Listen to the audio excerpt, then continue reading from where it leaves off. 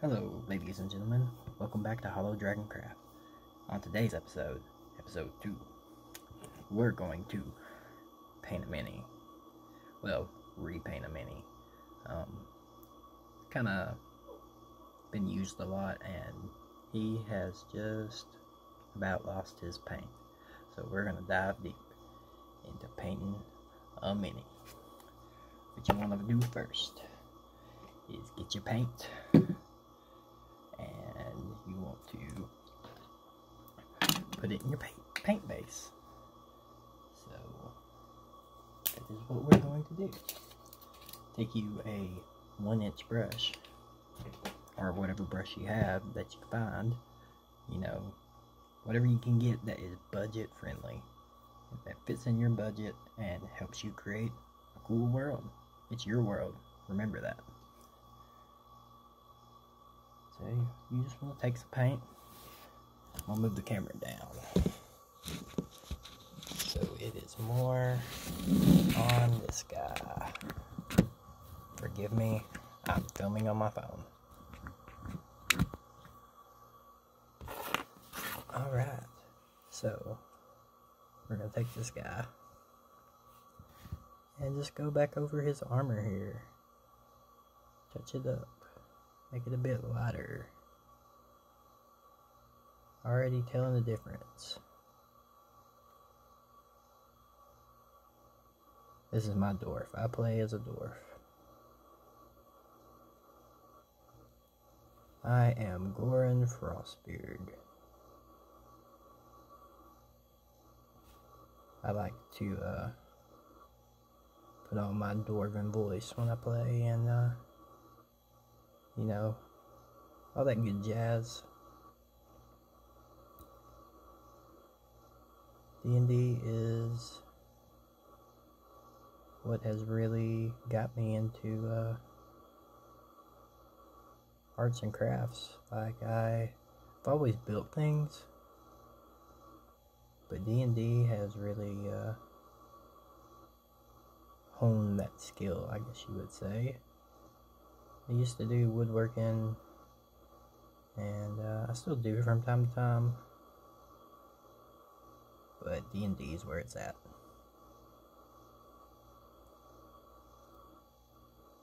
Think about it all day, every day at work, of new campaigns to do, and stuff like that, you know?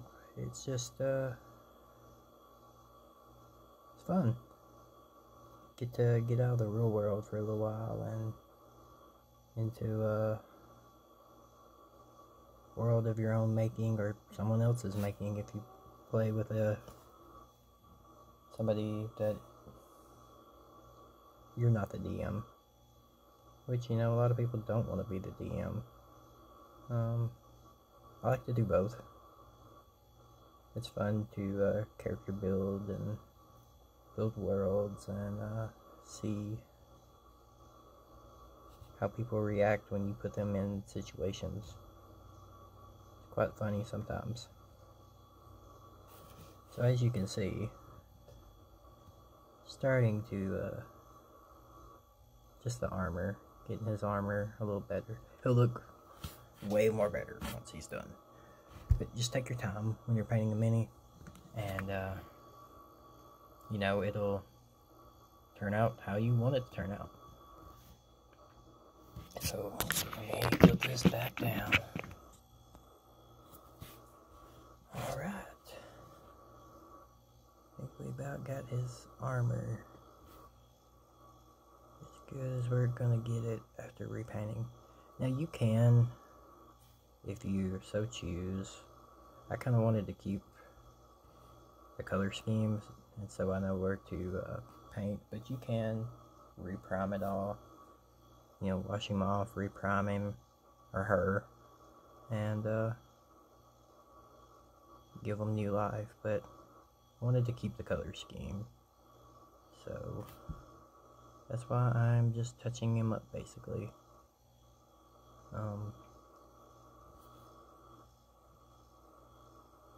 I like to use D&D paint, the actual D&D brand paint.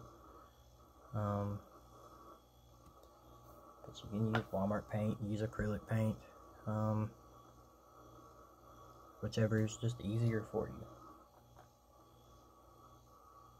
But you do want to take your time and brush out the details in like their chainmail and their whatever kind of armor they have. I always keep a cloth nearby so I can wipe my brush off.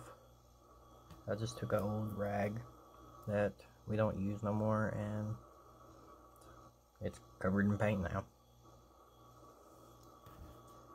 Alright, now let me get the metallic blue here, electric blue.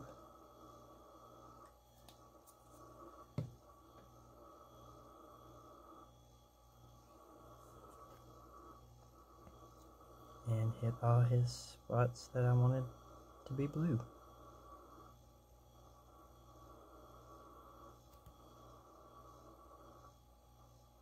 He's already looking a world better. I know probably in the video you can't really tell. And hopefully this isn't boring.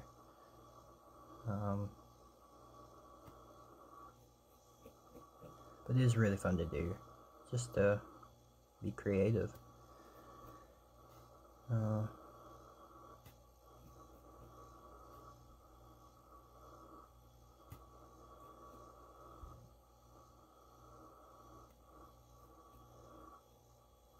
Been trying to get some people at work into D&D. Work in a factory, by the way, building radiators. My name is Zach, by the way. I probably didn't say that in my first video, but I'm Zach.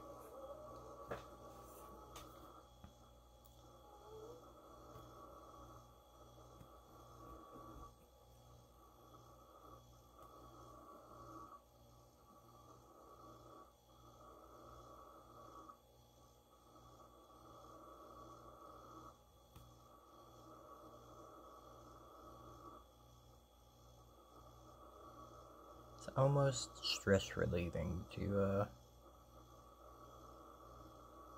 paint. It's kind of like, you know, going outside in the woods and camping for a day or two, just forgetting real life troubles and drama and just focusing on one particular task and thinking how cool it will look once it is up on the table, and how all your party is going to be like, wow, that's awesome.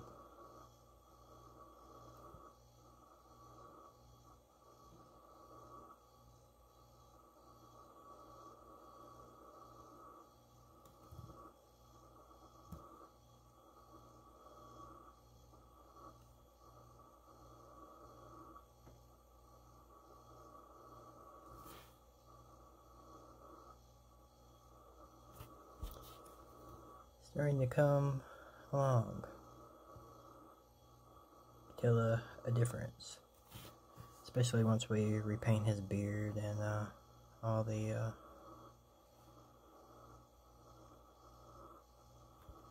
leather working that's on him and all that good stuff.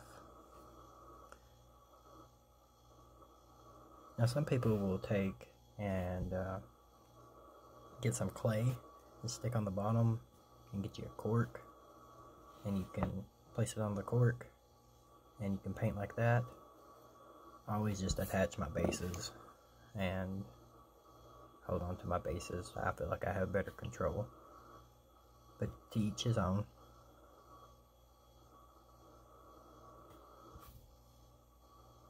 Like I said, just have fun, enjoy what you're doing. No race. Unless you have a game that weekend and you're scrambling to create things. But I found that I've played with minis that are unpainted, and you know, you still have fun.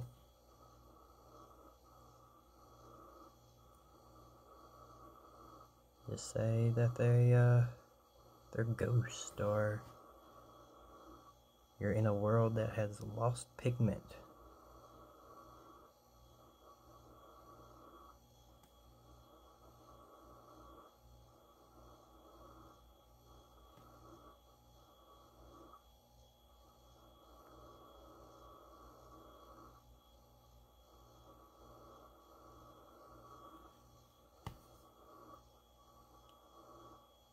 Now the hard part about painting minis is the detailed work. Once you get down to the nitty-gritty of the stuff that is on them. Like, he has a belt that goes around his body that I am trying to paint blue, and it is a bit difficult, to say the least.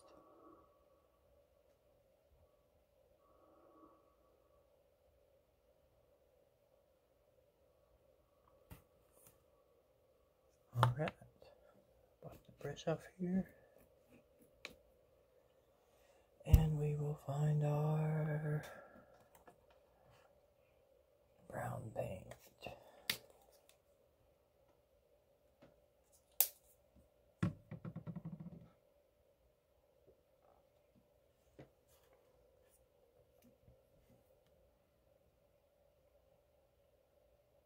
We'll get in here in his beard, and I probably should have got a more reddish brown, but I guess he'll just be a different kind of dwarf. He's got a more brown beard. Maybe instead of frost beard, he should be brown beard. Ha ha ha.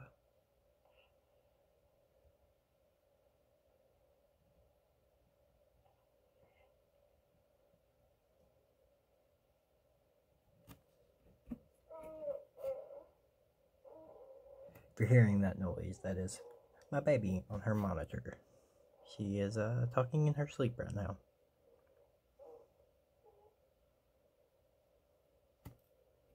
Because it is like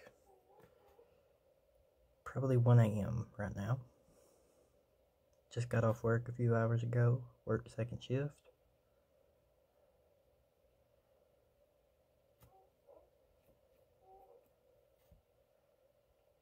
And come to film this for you guys, because I really want people to enjoy this and know how to do it. And I think my child agrees.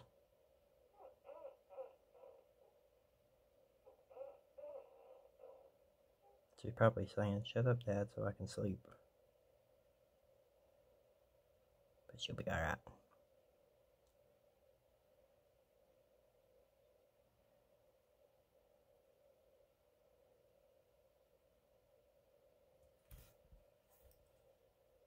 She can sleep all day where Mommy and Daddy can't. We gotta go out and make that dough to put some milk in her belly.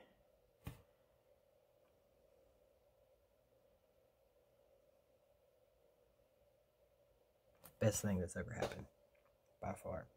Having a child, phenomenal.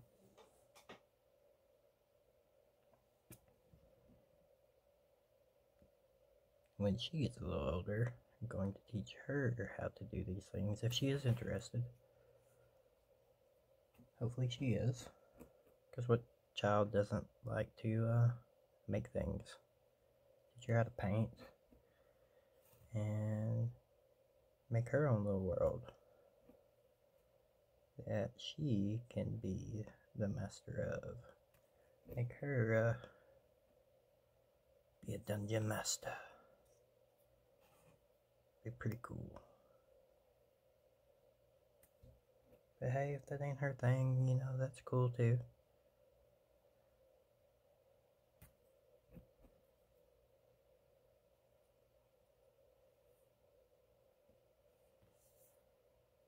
Alright. Mini looking good. Sword's a little bent there. You can fix that later. Now what I like to do with my minis, I found out. Go to Walmart and get you a can of spray paint. Just a clear coat of spray paint. And take it outside and just gently go over him. over your mini, and that way it helps from people picking them up and moving them around, so they don't lose the paint, so you're not continuously doing this. But I hope you liked the video. If you do, please like and please subscribe. It's greatly appreciated. And know that with each subscriber I get, I'm hoping once I get to 500, I will do a giveaway. And once I get to 1,000, a giveaway. Just every 500, I'll start doing a giveaway. And I'll give away dungeon tiles or terrain, minis, what have you. We'll take polls and see what people like and want, and we'll draw somehow a winner.